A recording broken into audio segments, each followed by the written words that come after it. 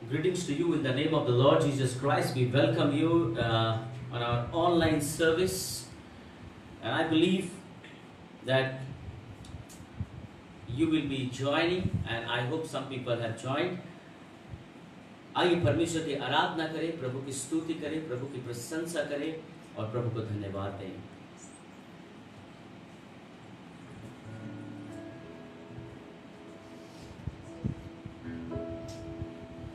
प्रभु महान विचारों का ये तेरे कितने अद्भुत जो तूने बनाए। देखूं तारे सुनूं गर्जन भयंकर, सामर्थ तेरी सारे भूमंडल पर। प्रभु महान विचारों का ये तेरे कितने अद्भुत जो तूने बनाए। देखूं तारे सुनूं गर्जन भयंकर, सामर्थ तेरी सारे भूमंडल पर। प्रशंसा होवे प्रभु यीशु की, इतना महान, इतना महान। प्रशंसा होवे प्रभु यीशु की, इतना महान, इतना महान। उसके बीच में चराई मत बिछड़ो, मधुर संगीत मैं चिड़ियों का सुनूं। आहट सांस से जब मैं नीचे देखूं, झरने बहते लग शीतल वायु। प्रशंसा होवे प्रभु यीशु की, इतना महान, इतना महान। प्रशंसा होवे प्रभु यीशु की, इतना महान, इतना महान। जब सोचता हूँ कि पिता अपना पुत्र मरने भेजा, मैं बंधन से आभार। आज सब फादर्स डे सेलिब्रेट कर रहे हैं। The real meaning of this, अगर आप हमारे संग हैं तो इस कोरस को जरूर गाएं। ये पिता का प्यार अगर हमने कहीं देखा है तो वो कलवरी क्रूस पर देखा है। जब सोचता हूँ कि पिता अपना पुत्र मरने भेजा, मैं बंधन से आभार। कि क्रूस पर उसने मेरे पाप सब लेकर रंग बहाया कि मेरा हो था। प्रशंसा होवे प्रभु यीशु की,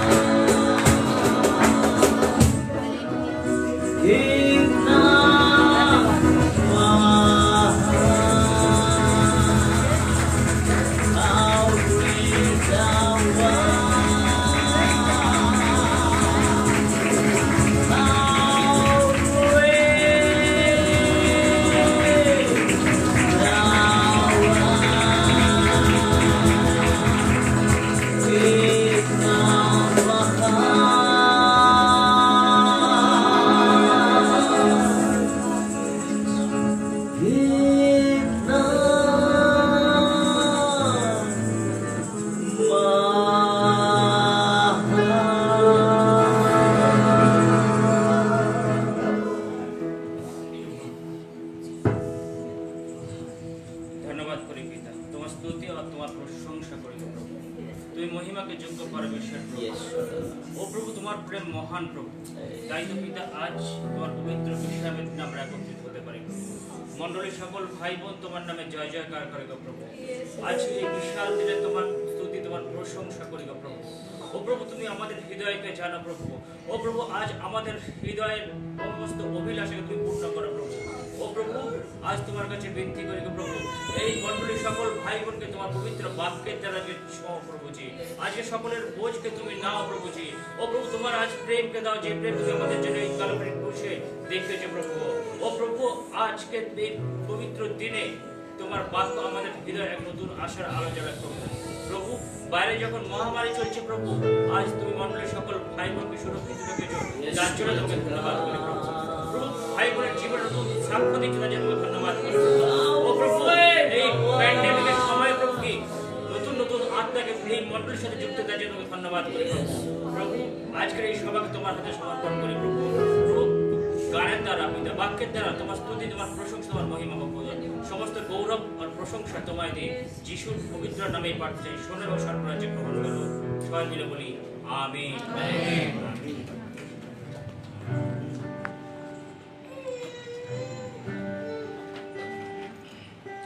হালেলুয়া। আসুন আমরা সকল মিলে প্রভুর স্তুতি করি, প্রভুর মহিমা করি, তার প্রশংসা করি।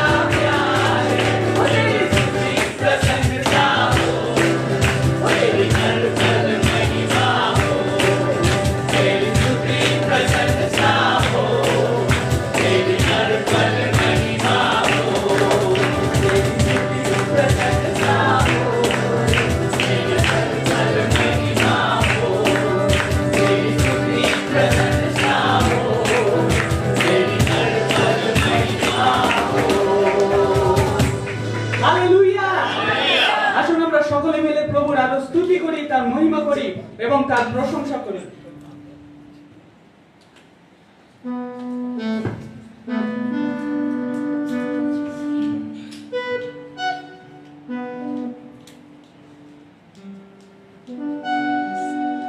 जीना मसीह है, मरना लभा है। जीना मसीह है, मरना लभा है।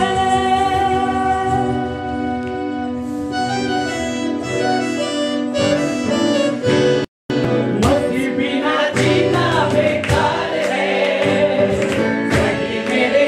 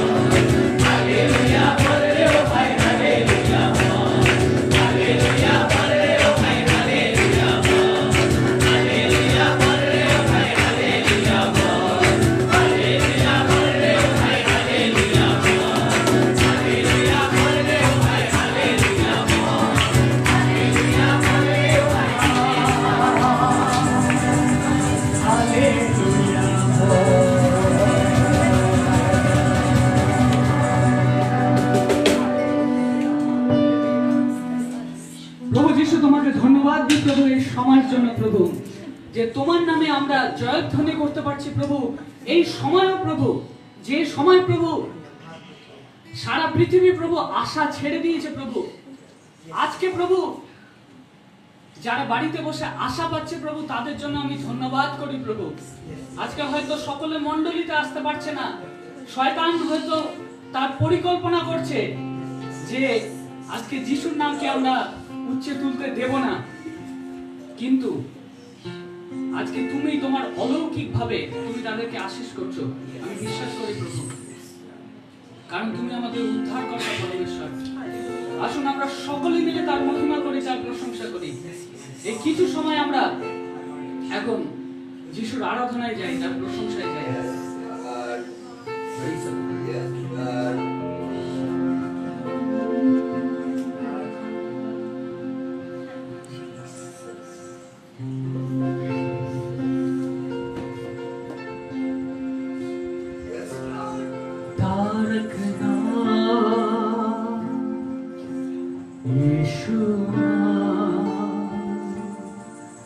जय जय यीशु तारक नाम यीशु जय जय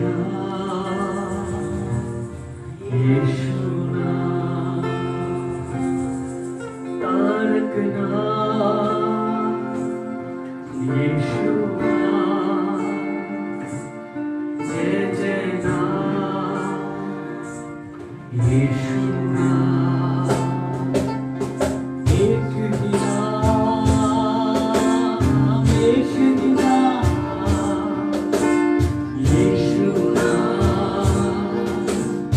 यीशु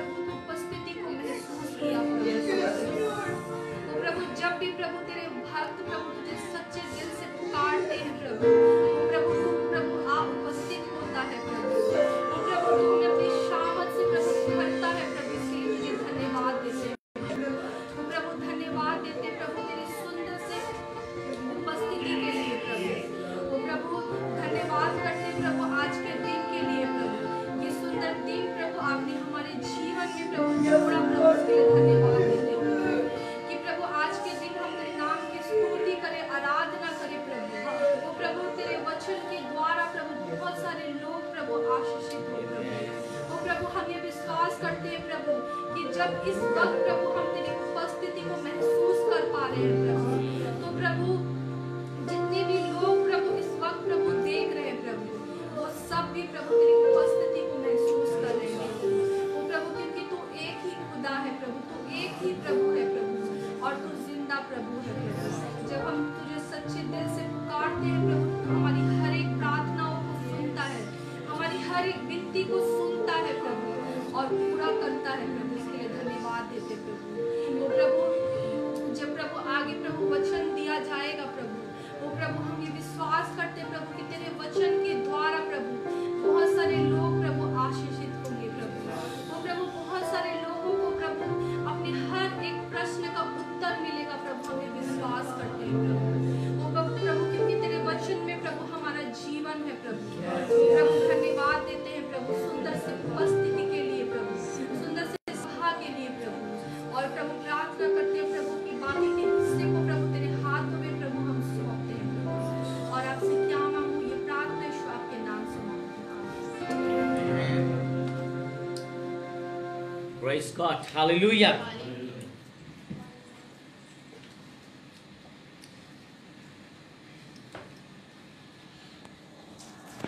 आइए हम लोग परमेश्वर के वचन की ओर जाएंगे और प्रभु को धन्यवाद देंगे कि परमेश्वर ने हमें इतना सुंदर मौका दिया है।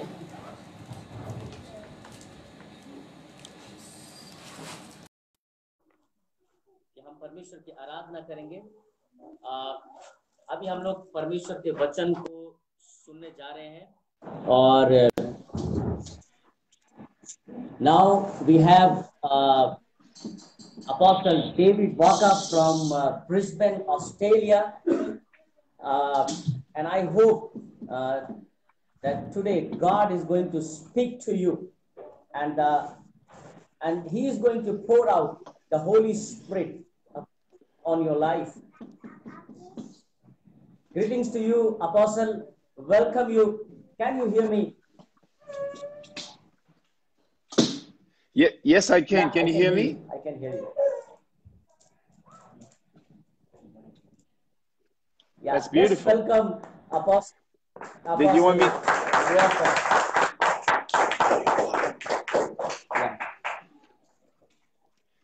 Yeah. Thank you very much, Pastor Paul and Esther, and also your beautiful church members. It is so good to be able to join you in this service.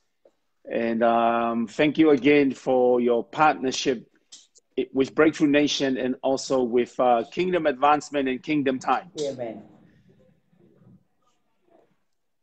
Yeah. So thank you again for allowing me to come and share a few thoughts this beautiful day with you. So I just wanted to check that you are interpreting, or did you want me to just speak? I will be.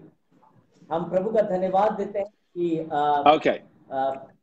Apostle David वाका बता रहे हैं कि मैं बहुत खुशी हूं कि जैसे हम लोगों का एक संबंध है, एक पार्टनरशिप है इंडिया से और ऑस्ट्रेलिया से, और काफी खुश है इस विषय को लेकर कि आज मुझे इस तरह का निमंत्रण मिला है कि मैं आप लोगों से जुड़ सकूं, और वो हमारे चर्च, हमारे कलीसिया को धन्यवाद दे रहे हैं।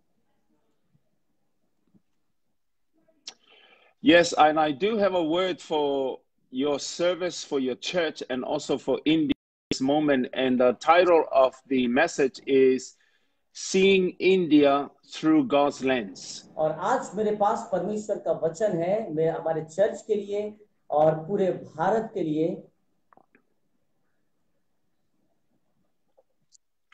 And it's important for us today, in this time of COVID-19, the time of turmoil, time of global crisis, that we need to see ourselves, our families, our church, our nation through the lens of God, not through our national lens. और हमें इस महामारी में एक चीज हमें देखना है कि परमेश्वर हमसे क्या बातचीत करना चाहता है, हमारे भारत के लिए, हमारे देश के लिए, हमारे लोगों के लिए। जब इतने क्राइसिस है, इतने तरह के जरूरत है हमारे जीवन में, पर इस समय भी परमेश्वर हमारे जीवन में क्या कहना चाहता है, और हमें परमेश्वर के नजर से हमें आज देखना है।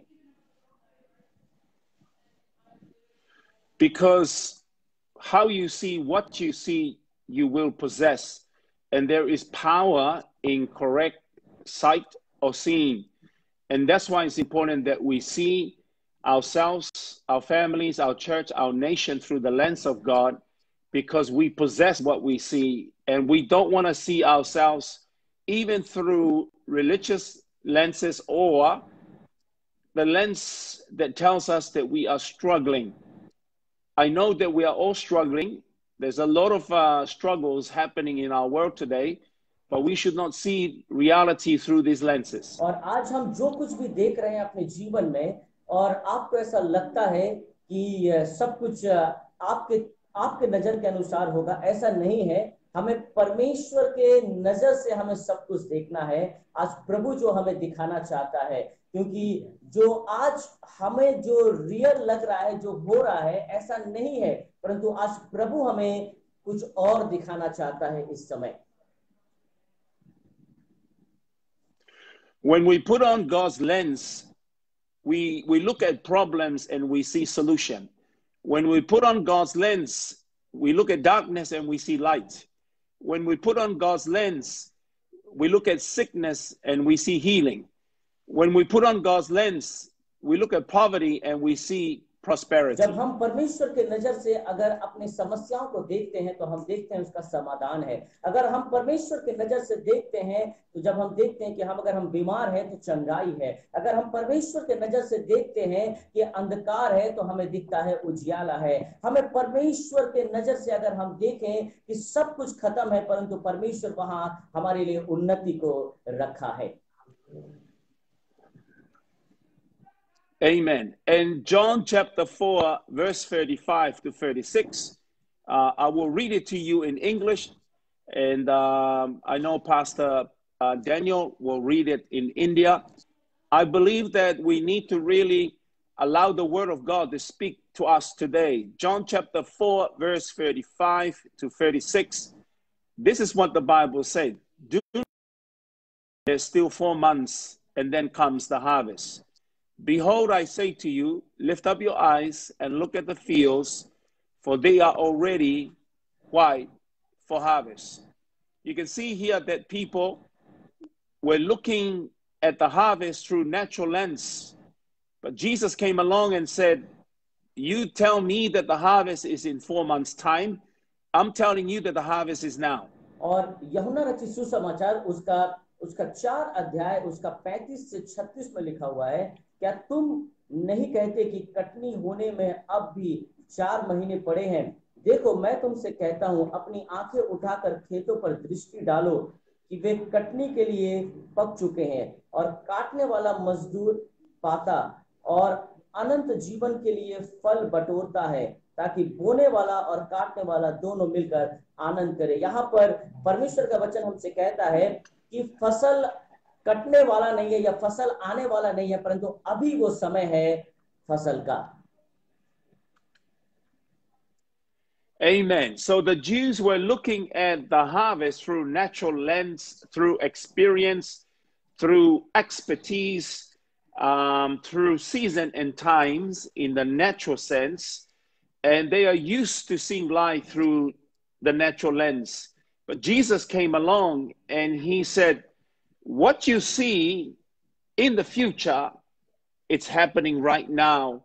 And that's why it's important that we see India and your family, your church, your children, your marriage through the lens of God. अगर हम परमेश्वर के नजर से सही तरह से देखें, आपको बहुत कुछ देखने को या सीखने को मिलेगा। अगर आप परमेश्वर के नजर से देखें, जो स्वाभाविक है, आपको ऐसा लगता है कि जो नेचुरल है, आपको ऐसा लगता है कि ये तो होना ही है, परंतु अगर आप परमेश्वर के नजर से देखें, वो सब कुछ आपको विपरीत दिखेगा, क्योंकि परमेश्वर अपनी नजर से हमें देखने के लिए कहता है।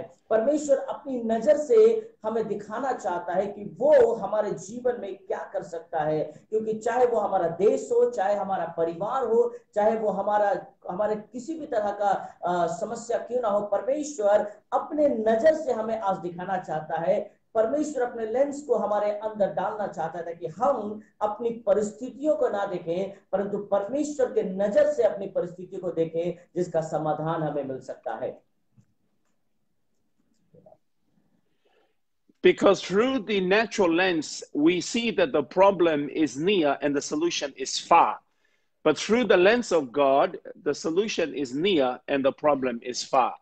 We need to make sure that we have the right perspective about life, because when we see life through the lens of God, yes, problems are there, but the solution are also there at the same और time. अगर आप परमेश्वर के नजर से देखें, अगर आप अपनी नजर से देखते हैं, तो आपको लगता है कि आपकी समस्या बहुत बड़ी है, आपके सामने है और जिसका समाधान नहीं हो सकता है। परंतु अगर आप परमेश्वर की नजर से अपने समस्याओं को देखें, आपको ऐसे दिखेगा कि आपकी समस्या है ही नहीं, वो समाधान हो चुकी है। तो हमें परमेश्वर के नजर से आज सब कुछ देखना है। चाहे हम कुछ भी देखें, जो नेचुरल आपको दिखता है कि ये तो स्वाभाविक है, ये तो होना ही है, ये तो हो रहा है, परंतु आज परमेश्वर हमारे नजरियों को बदलना चाहता है, ताकि हम उनके लेंस को देख, उनके लेंस के द्वारा देखें कि प्रभु हमें क्या दिखाना चाहता है। Through the lens of God, we begin to understand the power of Jesus being the Alpha and the Omega, because the Bible tells us that he's the Alpha, the Omega, the beginning and the end, the first and the last. And I just want to encourage the people of India that Jesus, the Alpha and the Omega, is right in front of you at this moment at the same time. Now, the world will tell you that Jesus, the Alpha, is here, the Omega is in the future. But when you see this concept through the lens of God, Jesus, the Alpha and the Omega, is right here in front of you. It's not a future thing, it's a present अगर thing. आप परमेश्वर के नजर से देखें, तो परमेश्वर आपको एक नजरिया देता है, उसका एक चरित्र है, वो हम कहते हैं अल्फा और ओमेगा, आदि और अंत। अगर आप देखें कि अगर आप परमेश्वर के नजरिए से देखें, वो अल्फा और ओमेगा परमेश्वर एकदम आपके संग अभी और इसी वक्त खड़ा है। अगर आपको ऐसा लगता है कि वो बाद में आएगा, वो कुछ समय के बाद आएगा, कुछ समय के बाद आपकी समस्याओं को समाधान करेगा, ऐसा नहीं है। वो अल्फा जो शुरुआत था, जो खत्म है, वो परमेश्वर आपके संग खड़ा है और आपके संग है वो। It means that your future and your prosperity and your healing and your deliverance and your provision, everything that God has promised you is not a future reality, is a present reality. You can have it right here, right now, because Jesus, there is no space between the Alpha and the Omega. They all come together and they exist in this present moment. यहाँ परमेश्वर का वचन हमसे कहता है कि जो alpha और ओमेगा परमेश्वर है, इसमें कोई भी दूरी नहीं है, वे अलग नहीं, परंतु अल्फा और ओमेगा एक संग खड़े हैं। और वो कहना चाहता है कि वो आपके भविष्य में तो करेगा ही, परंतु वो भविष्य में करने वाला परमेश्वर आपके प्रेजेंट टाइम में, आपके अभी इस समय उपस्थित है आपके संग, जो आपको चंगाई दे सकता है, जो आपको उन्नति दे सकता है, जो आपके हर एक समस्याओं का समाधान कर सकता है। और वो परमेश्वर अल्फा और ओमेगा परमेश्वर आपके संग अभी इसी वक्त आपके संग है वो। Amen. If you see the truth of God through the eyes of poverty and through the eyes of lack and scarcity, then you will see your provision, the solution, your future right in the future. But when you see God and all that he has promised you through the eyes and the lens of God, then everything we need is right here, right now, in front of और जब us. आपको ऐसा दिखता है कि मेरी परिस्थिति अच्छी नहीं है, आर्थिक समस्याएं हैं मेरे जीवन में, गरीबी आ गई है क्योंकि ये एक ऐसा माहौल चल रहा है, परंतु परमेश्वर का वचन आज आपको ढांढस और हिम्मत देना चाहता है कि परमेश्वर आपको अद्भुत रीति से आशीष करना चाहता है, क्योंकि वो जो आपको लगता है कि वो जो था, वो जो है, वो दोनों एक संग आपके संग है और आपके भविष्य को सुंदर करना चाहता है। और आपके हर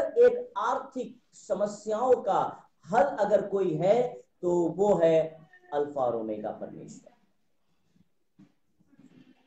Amen. I want to read you a scripture from Genesis chapter 13, verse 14. Genesis chapter 13, Genesis 13, 1, 3.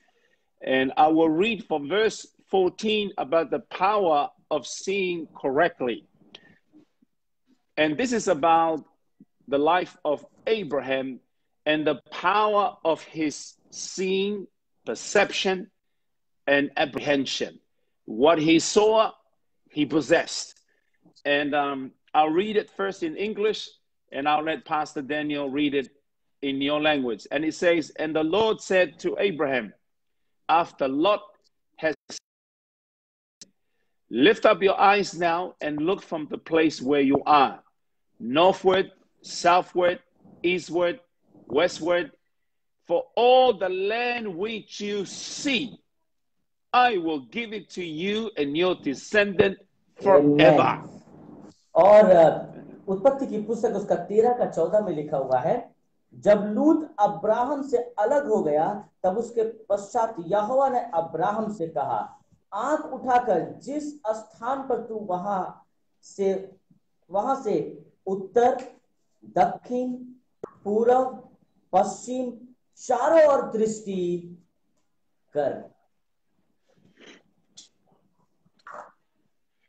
So God said to Abraham, the Bible said that when he separated from Lot, Abraham was able to see what God sees. और आप जब देखिए, जब ये लोग अलग हो गए तो यहाँ पर अब्राहम परमेश्वर के नजर से वो देख पा रहा था कि परमेश्वर उसे क्या दिखाना चाहता है। We need to remove Lot from our perception and our lens, because Lot speaks of carnality, doubt, unbelief, poverty, history, all the negative things that comes against the right seeing to possess is Lot. And Lot must be separated from our mind and our seeing. हमें लूत की नजर को हटाना है। लूत जब देख रहा था, यहाँ पर लूत को सिर्फ एक ही चीज दिख रहा था, गरीबी, कष्ट, समस्या, परेशानी, बीमारी, ये सारी चीजों को लूत को दिख रहा था, परंतु परमेश्वर के दास अब्राहम को कुछ अलग दिख रहा था। तो हमें परमेश्वर एक अलग नजर दे रहा है, एक अलग लेंस दे रहा है, जिसके द्वारा हमें आज सब कुछ देखना है। Because Lot was a constant thorn on Abraham's sight. Lot caused Abraham a lot of problem.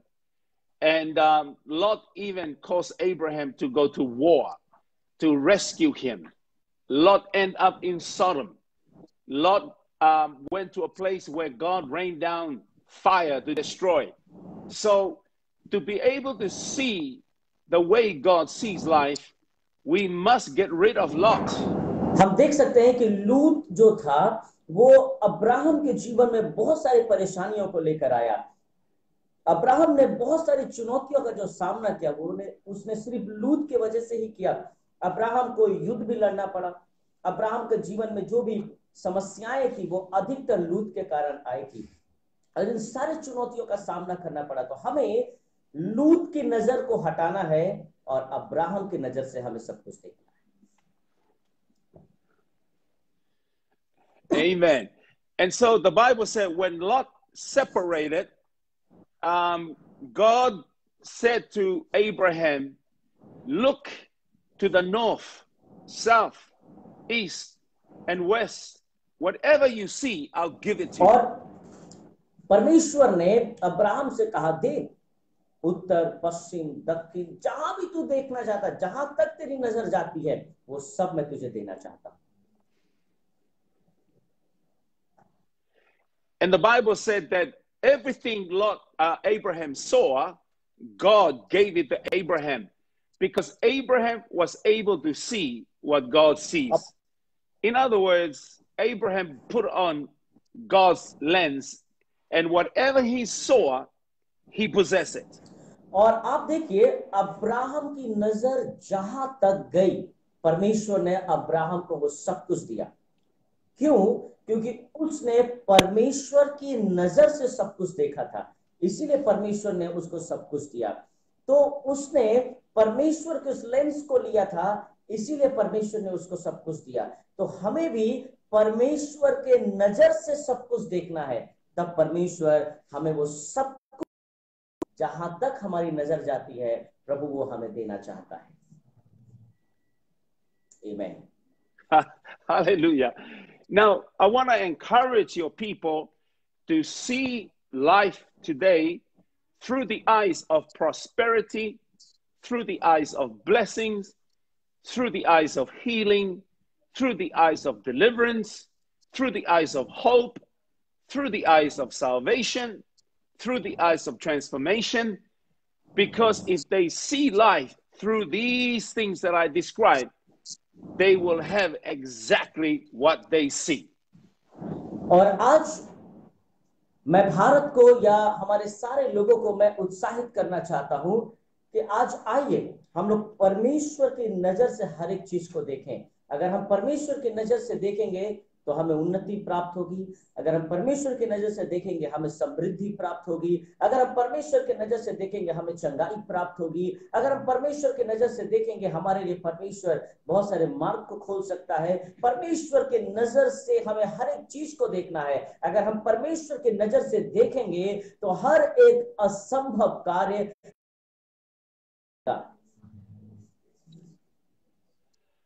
Amen. But if they see life through the eyes of lack, scarcity, poverty, sickness, disease, I have nothing, that's exactly what they'll have. Whatever they see, they will possess. आज हमें अपने नजर से गरीबी नहीं देखना है। आज हमें हमारी नजर से सिर्फ बीमारियों को नहीं देखना है। आज हमारे नजर से सिर्फ तकलीफ और कष्ट को सिर्फ नहीं देखना है। अगर यही चीज अगर हम देखते रहेंगे तो यही सारी चीज हमारे जीवन में होंगे और हमें मिलेगा। I'll read you one more scripture. It's in Genesis chapter 1, verse 1 to 3. Genesis chapter 1, verse 1 to 3. And this is a powerful demonstration of the power of sight. And the Bible said, in the beginning, God created the heavens and the earth.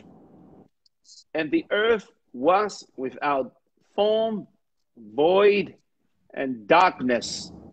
So God created the heavens and the earth had a problem. The problem was, it was without void, it was without form, void, and darkness. But then Jesus said the Bible said in verse 3, then God said, let there be light, and there was light. और उत्पत्ति की पुस्तक उसका 1 अध्याय का उसका 1 से 3 में लिखा हुआ है, आदि में परमेश्वर ने आकाश और पृथ्वी की सृष्टि की, और पृथ्वी बेडोल और सुनसान पड़ी थी, और गहरे जल के ऊपर अंधियारा था, तथा परमेश्वर का आत्मा जल के ऊपर। तब परमेश्वर ने कहा उजियाला हो, तो उजियाला हो गया। Here's the reality. The reality is there were problems. The problem was it was without form, it was empty, and there was darkness. But God didn't just look at the problem and stop there. God saw light and life.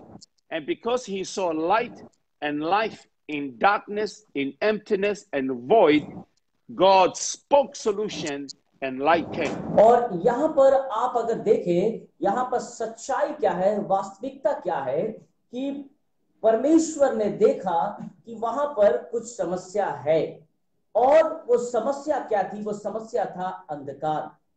हमारी समस्याओं को भी प्रभु देखता है, और जब परमेश्वर अपनी नजर से अगर कोई भी समस्याओं को देखता है तो प्रभु उसका हल भी करता है। और जब परमेश्वर ने देखा कि अंधकार है वहां पर, तो प्रभु ने कहा उजियाला हो, तो उजियाला हो गया। When we see darkness, God sees light. When we see sickness, God Amen. sees healing. When we see poverty, God sees prosperity. When we see down, God sees up. When we see darkness, God sees light. We need to see light through the lens of God. Yes. जब हम देखते हैं अंधकार, तो प्रभु वहां देखता है उजियाला है। जब हम देखते हैं वहां बीमारी है, प्रभु देखता है वहां चंगाई है। जब हम देखते हैं वहां गरीबी है, प्रभु वहां उन्नति देखता है। जब हम देखते हैं कि सब कुछ खत्म है, परंतु वहां पर परमेश्वर कुछ अद्भुत करता है। तो हमारी नजर जो है वो परमेश्वर की नजर से एक अलग है। Come on. Amen. And my last scripture, I want to encourage everybody that this is possible through the eyes of faith. In verse 1, Hebrews chapter 11, verse 1, all of these things are possible through the eyes of faith. The eyes of faith are the eyes of God. Because when God looks at anything and anyone, at every situation, God sees faith. He sees through faith. And when it is faith, there's hope, there's future. God looks at everything through faith. The lens of God is faith. और प्रभु अगर कुछ भी देखता है हमारे तरफ, वो एक ही चीज देखता है हमारे अंदर, वो है विश्वास।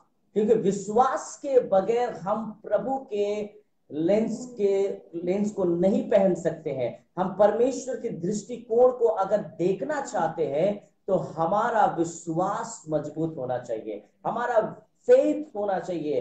क्योंकि अगर बिना विश्वास के हम इस लेंस को नहीं पहन सकते हैं। अगर आपको हर एक कार्य को जो चाहिए, जो अभी ब्लेसिंग्स अपोस्टल ने कहा है, अगर ये सारी ब्लेसिंग्स आपको चाहिए, तो आपको परमेश्वर पर विश्वास करना है। Amen. So here's what the Bible said in Hebrews 11:1. Now faith is the substance of things hoped for, the evidence of things not seen. Faith is the substance of things hoped for, evidence of things not seen. In other words, whatever you hope for, faith will make it possible. Whatever you believe for, faith will bring it to you. Whatever God has promised you about your future, faith will bring it to your today. Whatever the Bible said about Jesus, the Alpha, the Omega, faith will bring the Omega to the Alpha to today. Eyes of faith makes everything possible. Whatever we hope for through the eyes of faith, it becomes substance. Praise God. I love it, Apostle. Wonderful.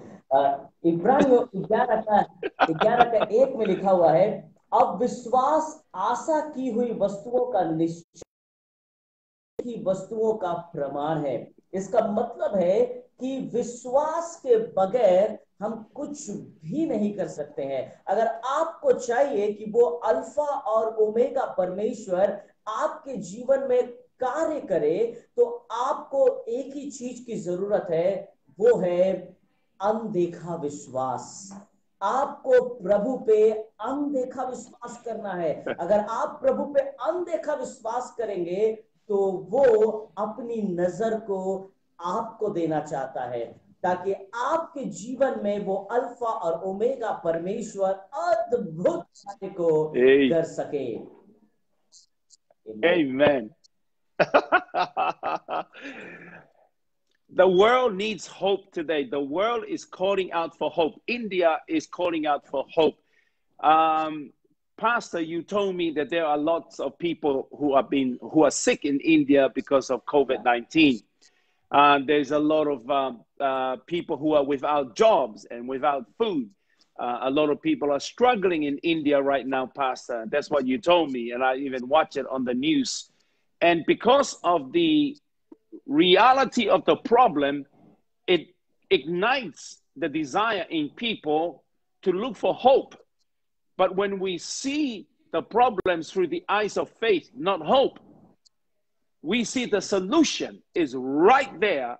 What people are looking for, faith will bring hope and make hope reality.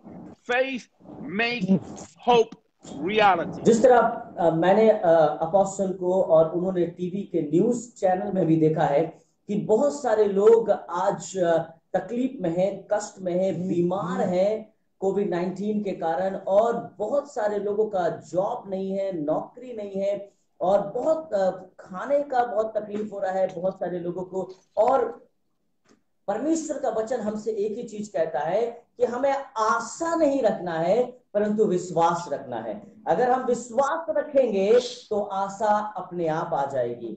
हमें विश्वास के द्वारा ही आगे बढ़ना है, क्योंकि अगर विश्वास रहेगा तो जो परमेश्वर आदि और अंत है वो हमारे संग रहेगा। इसलिए हमें विश्वास रखना है इस समय कि परमेश्वर अद्भुत कार्य करेगा। प्रभु He wants to ignite, परमेश्वर हमारे अंदर वो आग जलाना चाहता है, वो अग्नि जलाना चाहता है जिसके कारण हमारा विश्वास और भी मजबूत हो इस समय में।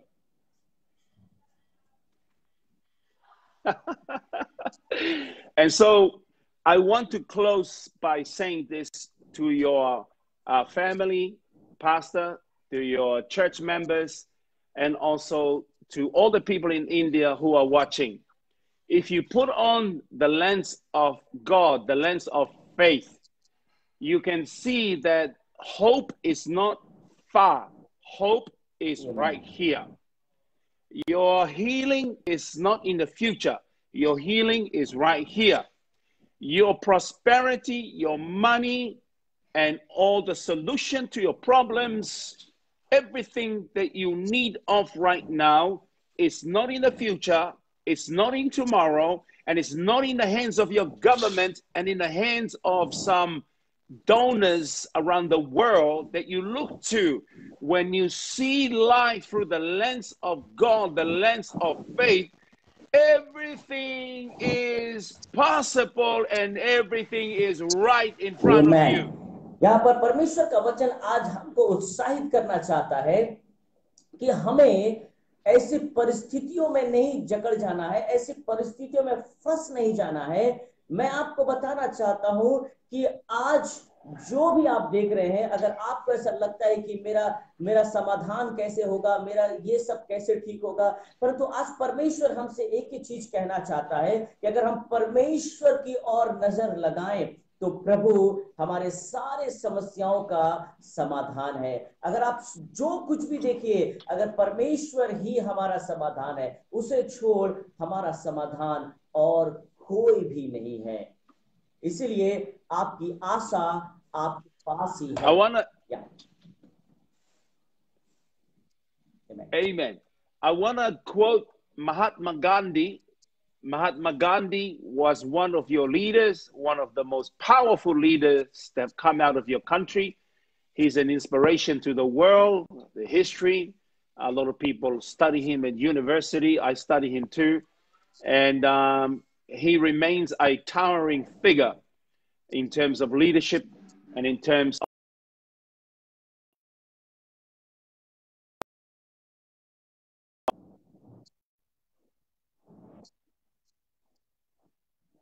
God's, what he thinks he becomes. And let me say this way, Mahatma Gandhi said that whatever a man think, he will become.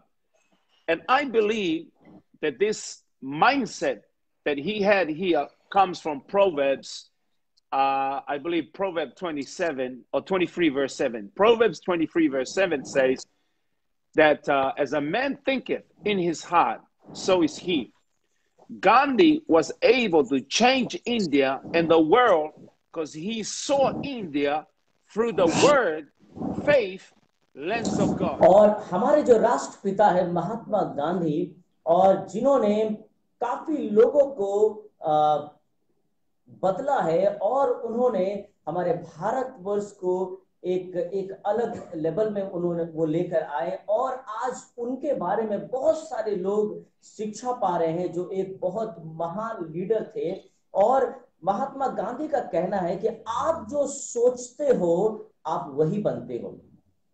और नीति वचन उसका 23:7 में भी लिखा हुआ है कि जो आप सोचते हो आप उसी के अनुसार अपने आप को बनाते हो।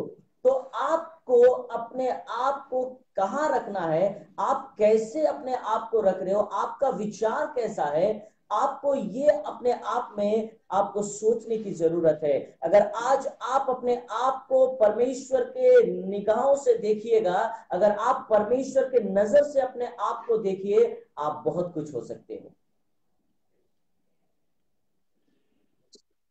I want to give you one more statement. It's I call it an apostolic statement, and it's also a prophetic statement for you, Pastor, and your church. And I feel that this is from God, prophetically, apostolically, and I'm going to release it now to you, to your church, and also to everybody that is watching this. And here's the word from the Lord. The Lord said, do not look to your government, do not look to the West, do not look to America, do not look to Australia, do not look to New Zealand, do not look to other nations to provide for your needs. The Lord says to look to Him. God is your source. God is your provider. God is closer to you than your government. He's closer to you than your best friend. He's closer to you than everything that you ever need in the country. He's actually closer to you than the clothes you wear. The Lord said, look to me, because when you keep your eyes on me, you will see exactly how I see you, what I have provided for you. Because I believe, my brother, I want you to receive this. I'm speaking this, and I want your people to know that when apostles speak, particularly under the unction of the Spirit, those words happen. I'm not prophesying. I'm giving you apostolic statement and apostolic words that will happen. So I need to do this for your good and also for your church. The Lord right now is shifting your church, Amen. Pastor. Shifting you, Pastor. He's shifting your people. And He's shifting everybody that's watching here. And the Lord said, India is not poor. India is not sick. India is not second class or third. India is not what people say India is. The Lord said, I am closer to India than the people of India ever known. And He said, look to me, and I will cause you to see me the right way, see yourself through my lens, through your, see your family, your church, your country. You even look at problems differently. When you look at problems, you don't see problems, you see solution. You see God, you see provision, you see prosperity. God said, look to me and I will bless you. And even now, in the name of Jesus, poverty is broken. Wrong mindset, wrong lenses are removed in Jesus' name. Lord, thank you for taking away the wrong thoughts, the wrong mentality, wrong paradigm from the people of India, from the people in Daniel's church. We rebuke every lenses that is not of God. We break it in Jesus' name. And we speak that your people will arise, their eyes will be lifted, that they will see India, themselves, their family, their church, their nation, through your eyes, oh God. Lord, let that be right now in the name of Jesus. Wow. What a statement. Wow. We receive. Can I translate this? Apostle is saying, Apostle बता रहे हैं कि परमेश्वर हमारे कलीसिया को, हमारे church को शिफ्ट कर रहा है. प्रभु हमारे कलीसिया को एक अलग स्तर में लेकर जाना चाहता है। हमारा चर्च जैसा है वैसा आगे नहीं रहने वाला है।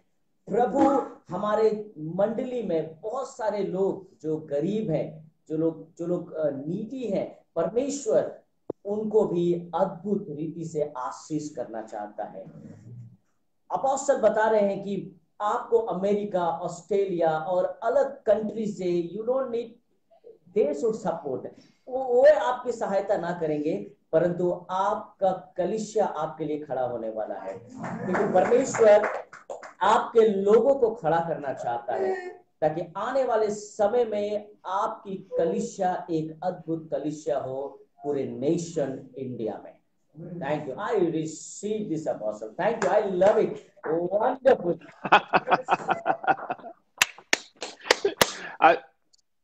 Pastor, say this to your people. This is the last statement. When you keep your eyes on the Lord will provide for your needs through the nations. When you keep your eyes on the nations, the Lord cannot use the nation to bless you. So God said, I can use the nations, even your government. I can use rich people. I can use any natural source to bless you by you looking to me. Don't look to the source, human natural resource.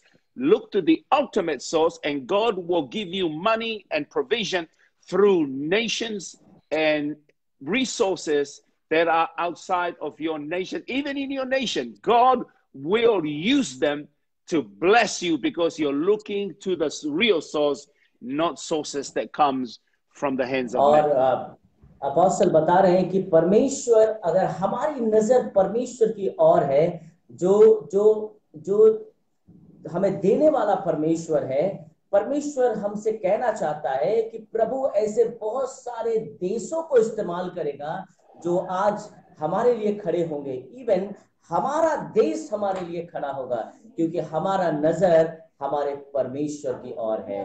तो वहीं से ही हमारी सहायता आएगी और प्रभु अद्भुत कार्य करने पर है हमारी मंडली, हमारी कलीसिया में, और हमारे सारे जरूरतों को पूरा करेगा।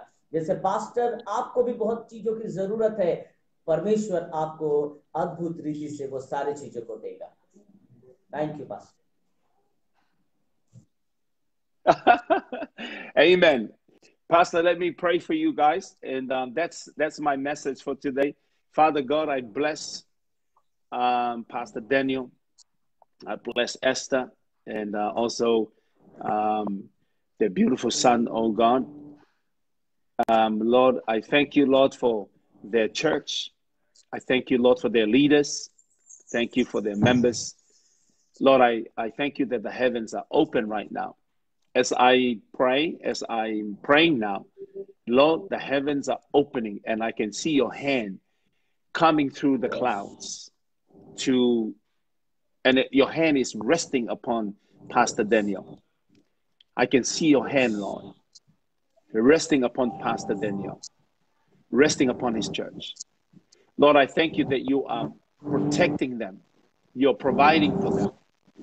Lord, that whatever trouble that is happening in India, it's not going to affect Pastor Daniel and his household and every household that is part of their church.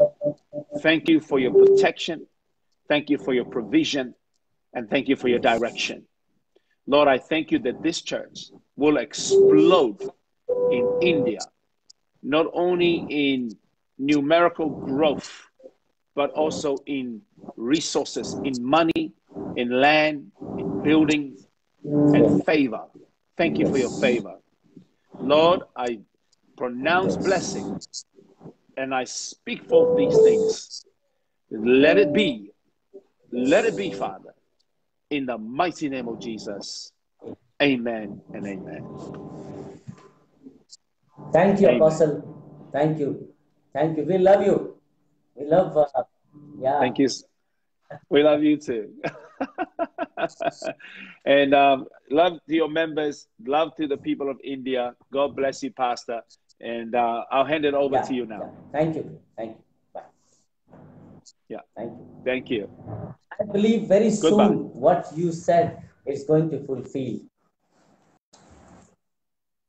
He's watching now. Yeah, can you sing this song? 1 second. Quiet and come. प्रभु का धन्यवाद हो कि आज परमेश्वर के वचन से आपने सुना हार्वेस्ट, कटनी का समय। परमेश्वर हमें अद्भुत रीति से आशीष करना चाहता है। आज परमेश्वर का वचन आपने सुना है कि प्रभु अपनी नजर से हमें सारे समस्याओं को दिखाना चाहता है। आज हम जो देख रहे हैं, प्रभु हमारे नजर को चेंज करना चाहता है। जब हम देखते हैं कि समस्या है, प्रभु देखता है कि सॉल्यूशन है। जब हम देखते हैं कि बीमारी है, प्रभु देख रहा है कि चंगाई है। जब हम देख रहे हैं कि गरीबी है, प्रभु देख रहा है उन्नति है। जब हम देख रहे हैं कि हमारी नौकरी चली गई है, प्रभु देख रहा है कि एक बहुत अच्छा नौकरी का अपॉइंटमेंट ऑलरेडी हमारे लिए है। जब हम देख रहे हैं कि हमारा बिजनेस खत्म होने पर है, प्रभु देख रहा है कि नया दरवाजा मैंने ऑलरेडी तुम्हारे लिए खोल दिया है। हमें परमेश्वर के नजर से आज हमें देखना है। आज हमें परमेश्वर के नजर से देखना है। हमारी नजर को हमें आज बदलना है। लूत की नजर को बदलना। लूत जब देख रहा था लोग मर रहे थे, बीमार थे, लोग खत्म हो रहे थे, अग्नि से सब खत्म हो रहा था, परंतु परमेश्वर ने अब्राहम को कहा कि चारों तरफ देख।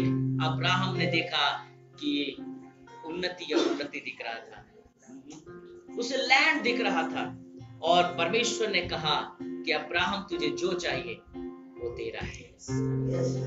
आज आप क्या देख रहे हैं?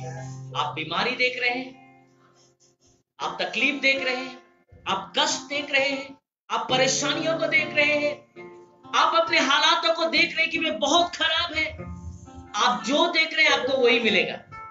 अगर इस समस्याओं में भी अगर आप अब्राहम की तरह प्रभु को देख रहे हैं, तो प्रभु वो अल्फा और ओमेगा परमेश्वर आपके संग खड़ा है। इसी वक्त आपके संग है, वो आपको आशीष देना चाहता है।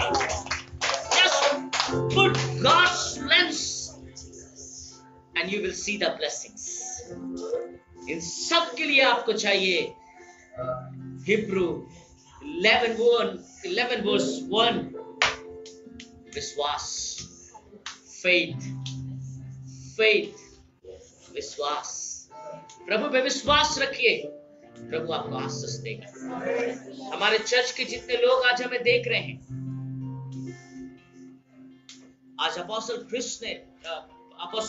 डेविड वाका ने कहा जो कि परमेश्वर हमारे मंडली को शिफ्ट करना चाहता है।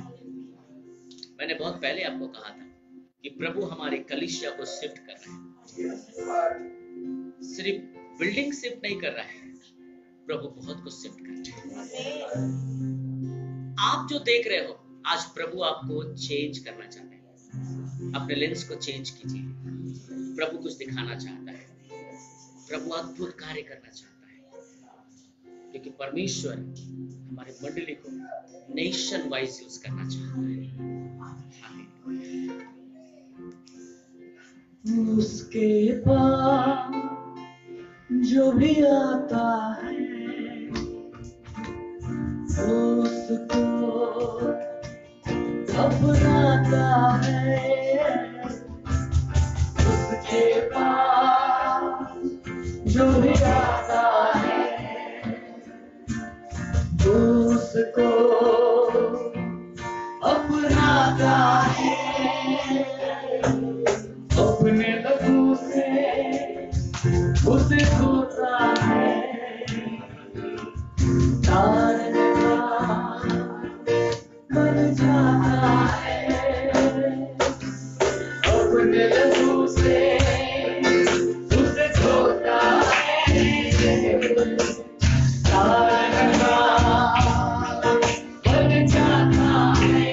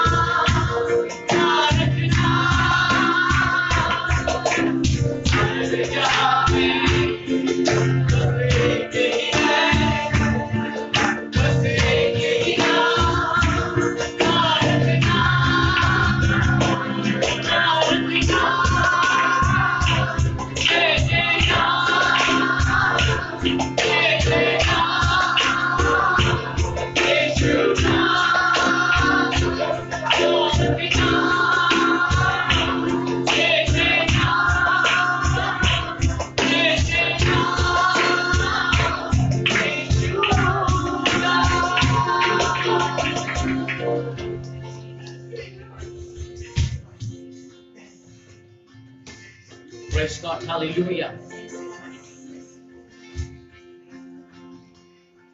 आइए हम परमेश्वर को धन्यवाद दें सुबह समय। आइए परमेश्वर को महिमा दें।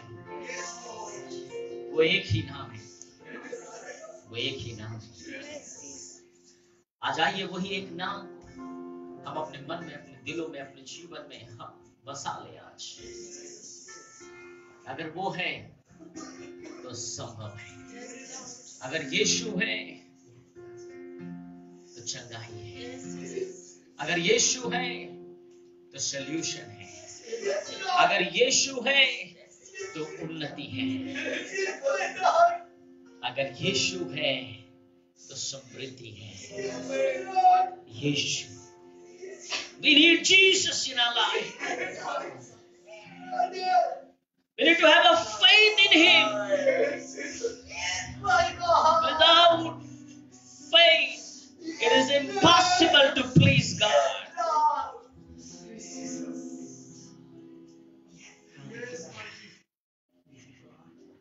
आज बहुत टूटे हुए हैं। आज प्रभु हमें हमारे नजरियों को बदल रहा है। आज उसकी स्तुति करें। प्रभु महान, विचारू कार्य तेरे हैं। प्रभु महान,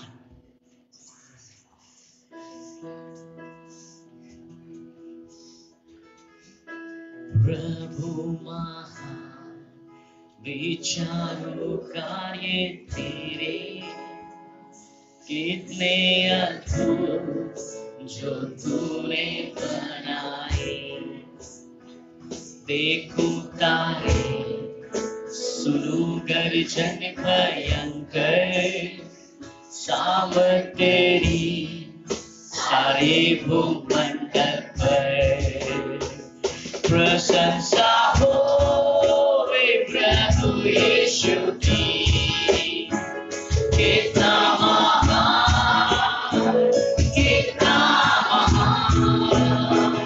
प्रशंसा हो वे प्रभु यीशु की, कितना महान, कितना महान। जब उसका हो कीर्ति का अपना पुत्र, मरने में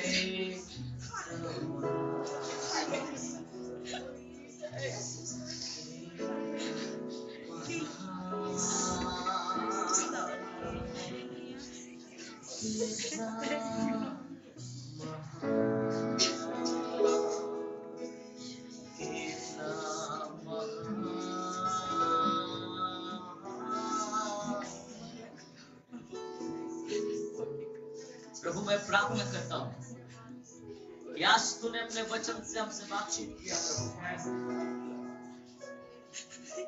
कि फसल खत्म नहीं हुई, फसल आने वाला नहीं है, परंतु फसल तैयार है। वो अल्फा और ओमेगा परमेश्वर था और आने वाला नहीं है, परंतु वो अल्फा और ओमेगा परमेश्वर हमारे संग खड़ा है। प्रभु तू हमसे कह रहा है कि हमें लूत की तरह नहीं परंतु अब्राहम की तरह देखना है। लूत ने देखा कि मौत और विपत्ति है, परंतु अब्राहम ने देखा कि उन्नति है और आगे बढ़ने का रास्ता है। प्रभु हमारे नजरियों को बदल यीशु।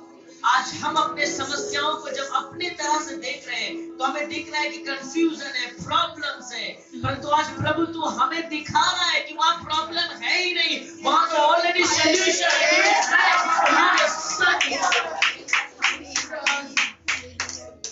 जब आज हम देख रहे हैं कि बीमारी है, प्रभु यीशु मसीह उस 38 साल के रोगी को कह रहा है उठ और अपनी खाट उठाकर चल। उसे पता ही नहीं था कि वो ठीक हो चुका है, उसे सिर्फ उठना है और चलना है। हम जानते नहीं कि हम ठीक हो चुके हैं। हमारे विश्वास को बढ़ा पहले तेरा अनुग्रह, तेरी आशीष सबके ऊपर आए प्रभु। जितने लोग आज हमें देख रहे हैं और जो लोग यहाँ उपस्थित हैं, हम धन्यवाद देते हैं तेरे वचन के लिए प्रभु। अपोस्टल डेविड वाका, पास्टर टीना वाका, ब्रेकथ्रू नेशन, जितने हमारे चर्च से प्रभु ऑस्ट्रेलिया न्यूजीलैंड सबको आशीष दे प्यारे। हम प्रार्थना करते हैं प्यारे परमेश्वर, हमारे मंडली के प्रत्येक भाई बहनों को आशीष कर प्रभु। प्रभु तू शिफ्ट कर रहा है, तू हमें शिफ्ट कर रहा है प्रभु। यशाया की पुस्तक से तूने मुझसे बातचीत किया था प्रभु कि तू सब कुछ चेंज कर रहा है, तू सब कुछ नया कर रहा है। हाँ प्रभु, हम जो देख रहे हैं प्रभु, हम लूत की तरह देख रहे हैं, हमें अब्राहम की तरह देख रहे हैं प्रभु। अनुग्रह कर, हम सबको आशीष कर प्यारे परमेश्वर। प्रत्येक के जीवन में अनुग्रह दया धन्यवाद देते हैं प्रभु। आज जो भी तकलीफ में है, कष्ट में है, समस्या में है, उन्हें जानने दे कि अल्फा और ओमेगा परमेश्वर उनके संग खड़ा है, उनके साथ है। धन्यवाद प्यारे परमेश्वर। आज जितने पिता आज हमें देख रहे हैं प्रभु, उन पिताओं को आशीष कर। थैंक यू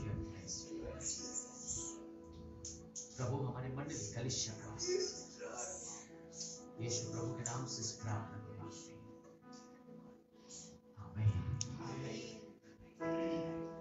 मैं उन सारे पिताओं को कहना चाहता हूँ कि आपका रोल बहुत बड़ा है जिसको मैं बता नहीं सकता। हम लोग माँ के सैक्रिफाइस को जानते हैं, परंतु पिता के सैक्रिफाइस को हम लोग भूल जाते हैं। पिता बहुत सारी चीजों को एडजस्ट कर लेता है, बहुत सारी चीजों को मान लेता है, चाहे वो उसकी फाइनेंस हो, चाहे उसकी जरूरत हो, सब कुछ। जब हम यीशु को देखते हैं, यीशु ने सब कुछ ले लिया, सारा बोझ ले लिया था। आज बहुत सारे पिता अपने फैमिली के बोझ को लेकर आप चल रहे हो। आपके संग आपका अल्फा और ओमेगा परमेश्वर। मैं सारे पिताओं को आशीष करना चाहता हूँ और आपको अपने परिवार में, बिकॉज आप अपने अपने घर में पिता भी हो और स्पिरिचुअल पिता भी। You are the head of the family. प्रभु आपको आशीष दे। Happy father's day all of you. प्रभु आपको बहुत बहुत आशीष दे। और आने वाले संडे भी हम लोग इसी तरह 10 बजे मिलेंगे ताकि परमेश्वर के वचन से हम और भी कुछ सीख सके और प्रभु आपको आशीष कर सके। I am praying for you. मैं आपके लिए प्रार्थना कर रहा हूँ। May God bless you. प्रभु आपको बहुत बहुत बहुत आशीष दे। जय मसीह की। Praise the Lord. जय यीशु। Thank you for watching.